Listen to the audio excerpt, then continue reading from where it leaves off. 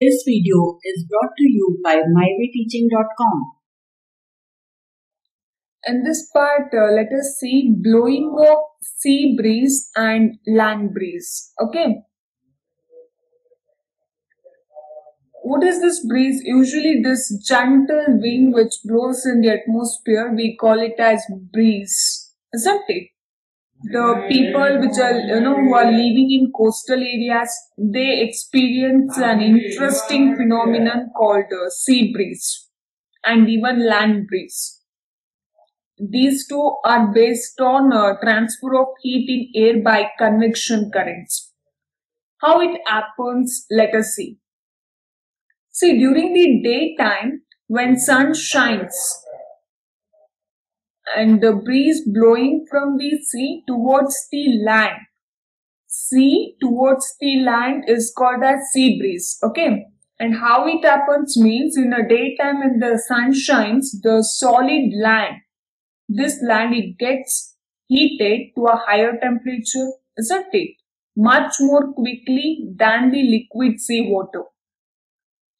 And the hot air rises upwards over this land, it rises upwards, and cooler air from over the sea moves towards the land in the form of cool breeze. Since this hot air rises upwards, this cool air from the sea moves towards the land and it forms that convection currents.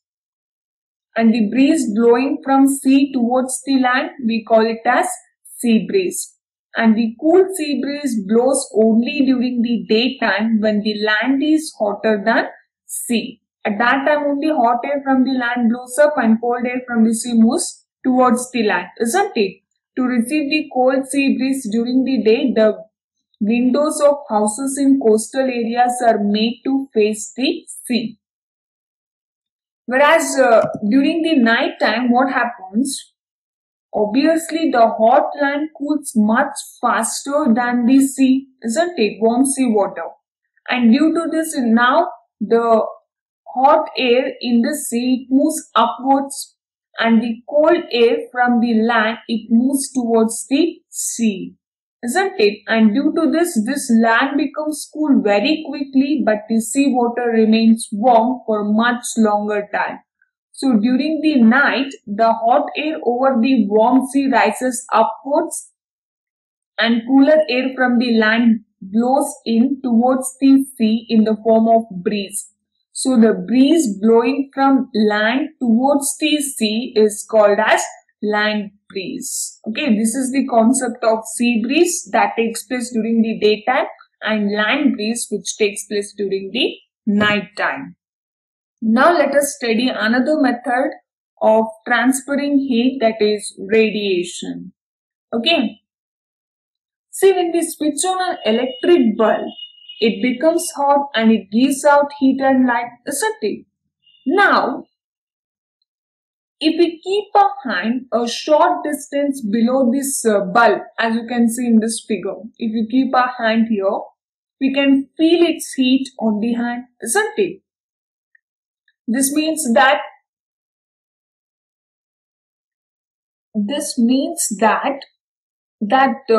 hot electric bulb cannot transfer its heat to our hand by conduction because air is a poor conductor of heat.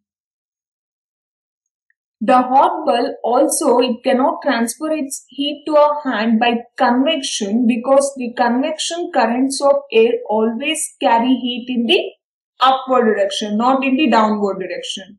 So the hot electric bulb, it transfers its heat to our hand by the process of radiation. Okay, every hot object emits invisible heat rays in all the directions. So these heat rays, they carry heat energy. When these heat rays fall on cold object, that cold object, it receives the heat energy and it gets heated. So heat energy is transferred from hot object to cold object by means of heat rays. So this method of transfer of heat energy by heat rays is called as radiation. So we can say radiation is the transfer of heat energy from hot body to a cold body by means of heat rays without any material medium between them, isn't it? And the best example is the transfer of heat energy of the sun to the earth. When we come out in the sunshine, we feel hot. It means that heat from the sun is being transferred to us, which makes us feel hot, isn't it? Now let us see how does heat from the sun reach on the earth? How it is possible? See, heat from the sun, it reaches on the earth by the process of radiation.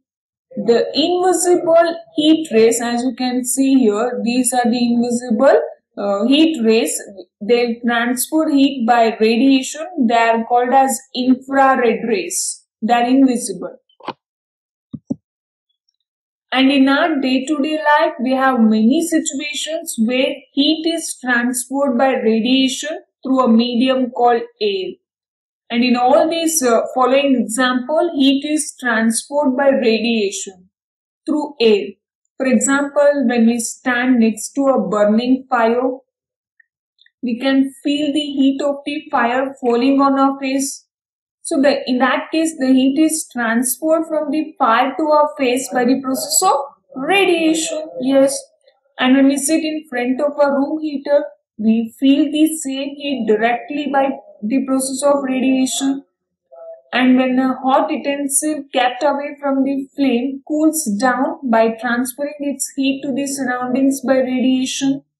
And depending on the temperature of surroundings, a body too gives heat to the surroundings or receives heat from the surroundings by radiation. So in all these cases, we feel heat, isn't it? Yes.